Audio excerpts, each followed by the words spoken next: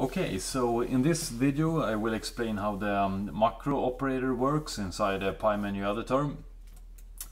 So for example, if you're working on a level and you have some part of a mesh that you will try to make some custom shape on, and perhaps you want to repeat that, you can use this operator to create a new tool which will repeat that.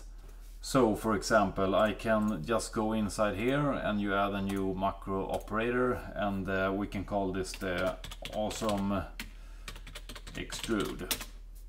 And let's put this to D, Control and Shift, and we will have a bunch of commands. I could just add a couple here. So first you can use like an extrude.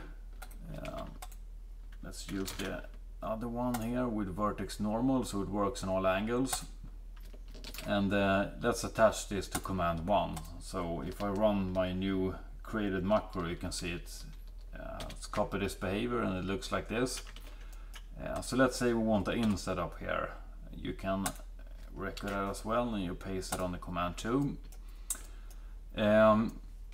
You should know that some commands in Blender works a bit different. So for example, if I run this new macro right now, you can see you get this draggle handle on the inset, which is not really what I want. But what you can do then is that you can go inside the settings for the inset, and you can just add a couple of text to your code. So you can make like a semicolon and then write none with a capital N and press OK. And now if you run the macro, you will see it will stop here.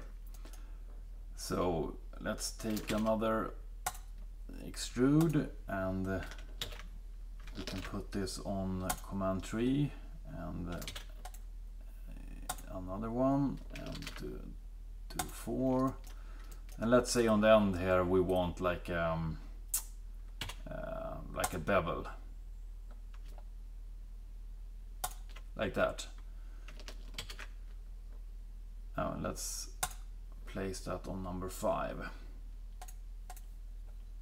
Oh, this has been wrong. We can just copy this from above here and we can paste this on this one, because it's basically the same command. And then in the bevel we can go in and change this. So let's use a semicolon and then none.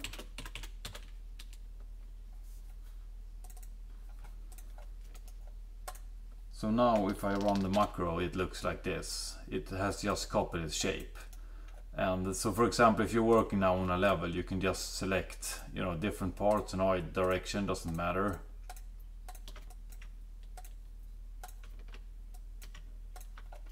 And now you just run the macro and voila. So as you can imagine, this is quite a time saver. It's a really good thing. So yeah, I hope you like this. Thanks.